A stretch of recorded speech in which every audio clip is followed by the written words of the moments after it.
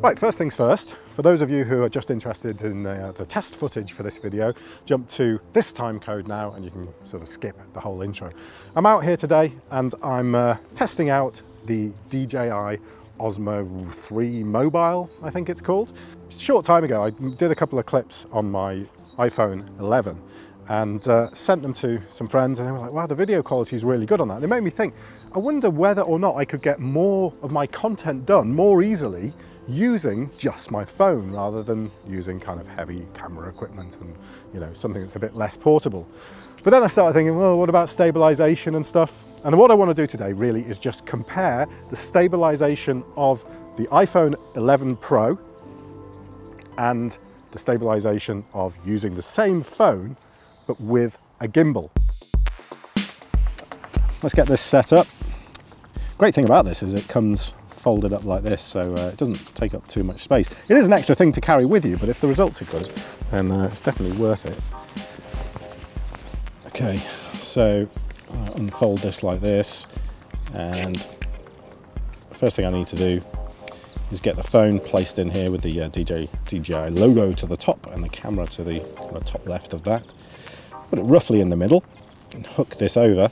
The next thing I do on here is line up the back, so you've got the back sort of balanced properly as well. I think it's one of the things that isn't always mentioned in videos relating to setting this up, is kind of getting these two aligned, so you've got the same distance between these two spots here. Then need to roughly balance the phone so that it's not kind of leaning to one side when I let go of it, which it massively is at the moment. See, when I let go of that, it's hugely going to one side. Let's try like that. Okay, still a little bit more. Yeah, perfect. If it doesn't move like that, that's absolutely spot on. So now if I turn it on, it should just go up, switch it to landscape mode. Good, and we're ready to go.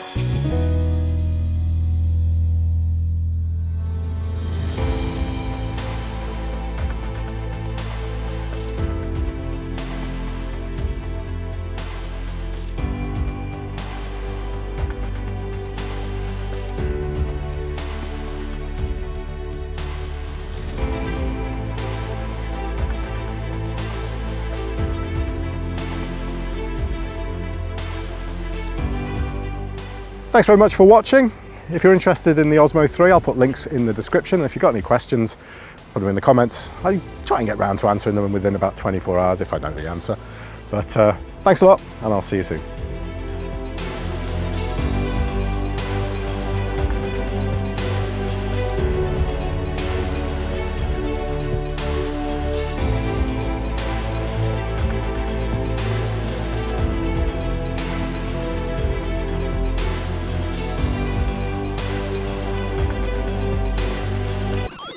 So before we set up this, I'm going to ask you to run now, because I want to try and keep up with you. Yeah, no, you're not really in the right gear. You're not really in the right gear for running in your beige jacket.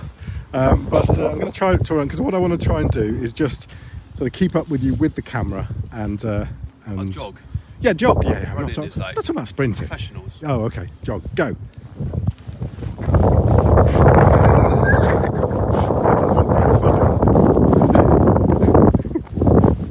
This is like, oh, I'm trying here, I'm really trying.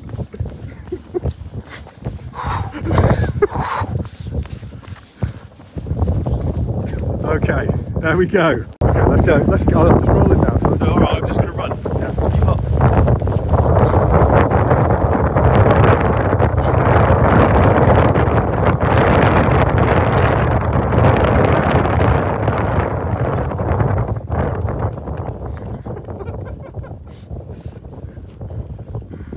I could do that. I nearly lost my hat then. Right. Good work.